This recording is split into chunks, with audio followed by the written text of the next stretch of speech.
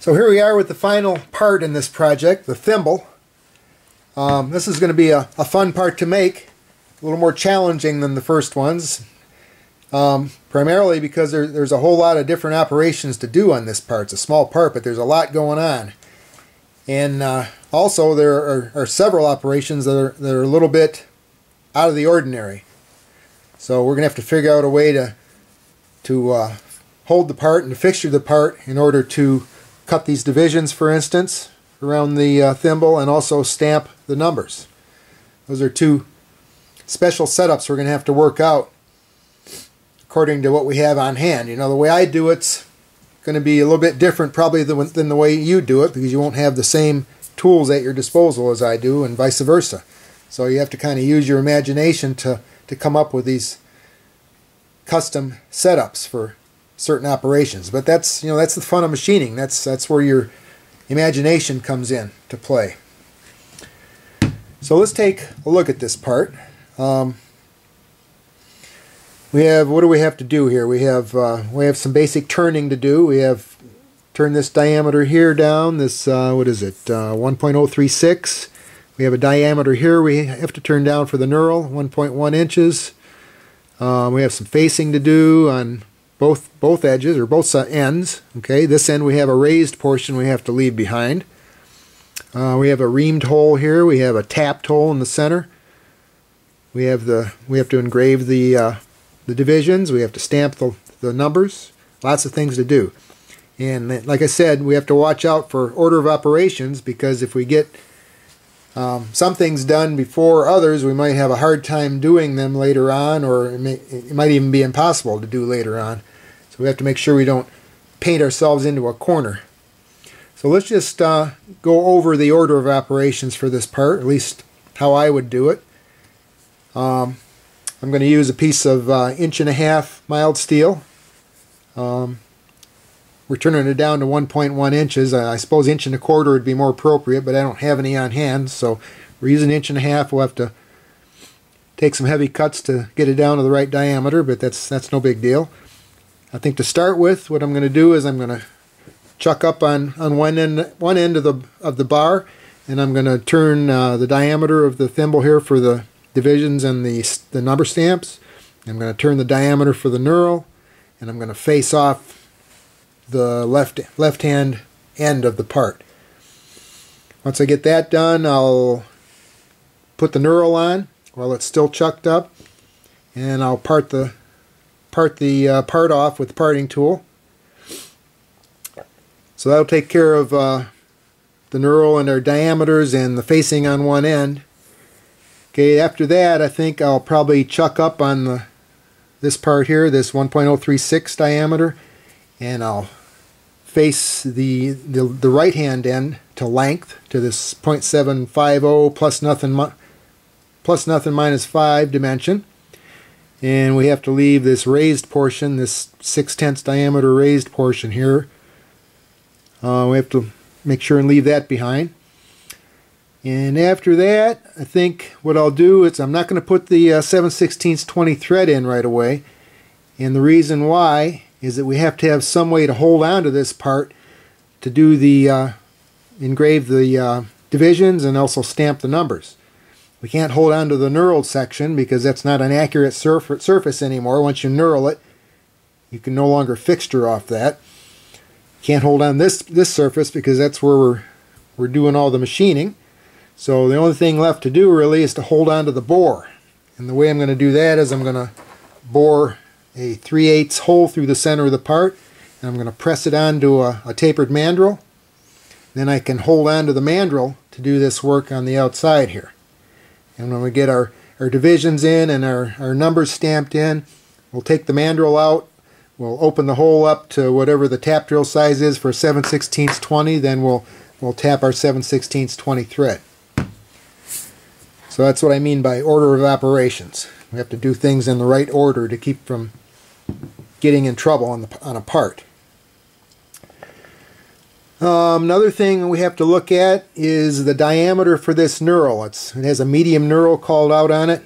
Okay, whenever I knurl a part, I always double check the diameter and make sure that the diameter suits the knurl I'm going to use. The knurl, I don't know how much you know about knurling or how much you've done, but when we knurl a part, it presses a bunch of lines into the part as it rolls around, and these lines have a pitch to them, the distance between the teeth on the knurl.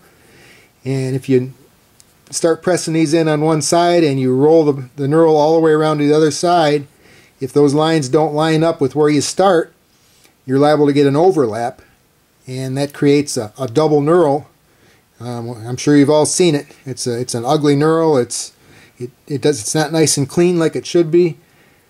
And whenever you see a double knurl like that, it's because the diameter didn't match up with the pitch of the knurl. So I always double check diameters with whatever knurl I'm going to use to make sure that I'm not going to get that double knurl. So I'm going to show you how to do that right now. It's going to involve a little bit of math, a little bit of algebra specifically. But it's pretty straightforward. Shouldn't be too scary. So let's take a look at how we figure out. Let's check out that 1.1 inch diameter and make sure it's going to work with the knurl I plan on using. Alright, first thing we need to do is look at the knurl and see what the pitch is. Okay, this one here is 25 teeth per inch. Okay, that's the pitch of the knurl. So let's write that down. 25 teeth per inch. Okay. Now we need to figure out the distance between the teeth on this knurl. That's the pitch of the knurl. And if you remember from some of my threading videos, pitch is equal to 1 over the number of, well, from the threading videos, it's threads per inch. Whoops, threads per inch, okay, TPI. In this case, it's 1 over teeth per inch.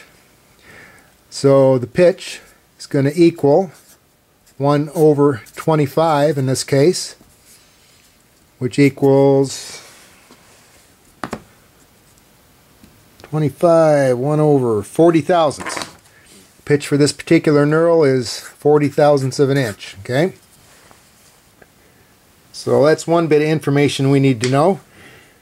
The other bit of information is we need to know what the circumference of the part is on that 1.1 inch diameter. The circumference is the distance around the outside of the part. And the formula for circumference, I think I also went over this in a video, one of the videos. Circumference equals pi times the diameter. Okay, it's a pretty simple formula. We're going to have to kind of remember that because we're going to be using it a couple times here.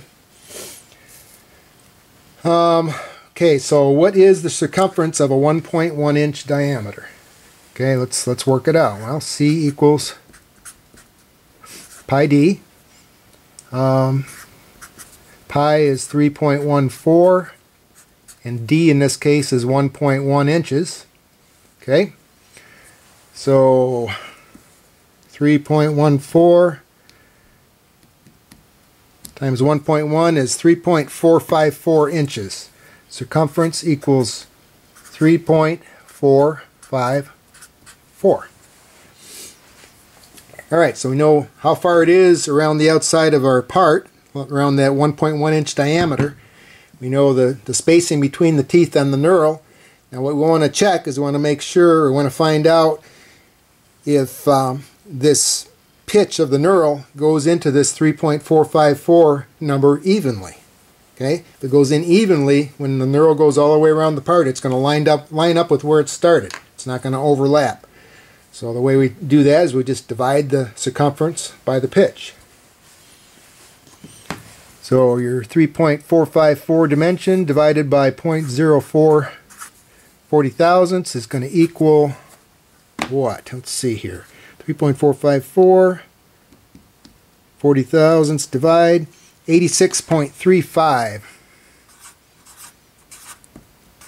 Okay, that's 86.35 divisions around the outside. Okay, that's a bad thing. Okay, we want this to be a whole number. We want this to be 86. We don't want it to be 86 1/3 like it is now, because if it is, when the knurl rolls all the way around, it's going to overlap by 1/3 of a division when it gets back to the start. What we'd rather see is we'd rather see it come out to 86 or 87, but nothing in the middle. So let's find out what the diameter that should be for this part. Let's take this 86 dimension here, or the 86 divisions, and multiply that by our 40 thousandths pitch. Okay, and we get 86 40 thousandths times, we get 3.44 inches. Okay, how about for 87? For 87 divisions, 87 times our 40 thousandths pitch equals 3.480. Okay, this is circumference. Okay, this is circumference. Now, to find out what our diameter should be for this particular knurl, we have to figure out what the diameter is from this circumference. So we're working backwards from this formula. C equals pi d. We want to solve for d. We have c, right? Here's our circumference. We have c and we have pi. So we need to solve for d. So let's rearrange this formula here a little bit. Let's get rid of, let's isolate d in this formula. So we have to divide each side by pi. So c over pi equals d. Okay? D equals c over pi. Here's our diameter. We have c. We're the two c's in this case, and we have pi. So let's figure out what that is. 3.440 is our first c,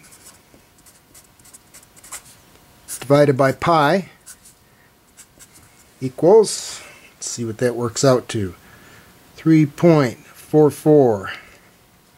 There is a pi function on here someplace. Let's see. Where's pi? There it is. Pi divide 1.095. 1.095 inches in diameter. Okay? And let's figure it out for this 3.480 circumference here. They can divide that by pi, and that works out to 3.480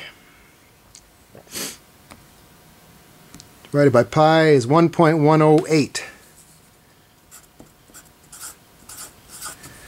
So these are the diameters we want to make that area that gets knurled. Either one of these, it doesn't matter. You see, it was drawn 1.1 inches. That's like somewhere in between these two. Okay, so we'll choose one of these. It doesn't matter which one. Either one will work just fine. Let's pick this 1.095. It's a little closer to 1.1 than 1.108. So instead of 1.1, we want, get a smaller pen here, we want 1.095. That'll be our new diameter. So with this particular knurl, that'll work out just right. We won't have any double knurls when we make the part. Of course, when you make this part, you may not have this particular knurl, the same one I have, so you'll have to work the numbers for whatever the pitch is on your knurl. And you may come up with a slightly different diameter. But that's how you work out the diameter for a knurl. Should always double check that just to make sure, because you'll get a much cleaner knurl if if the diameter matches the knurl you're using. So let's move over to the lathe and we'll start making this part.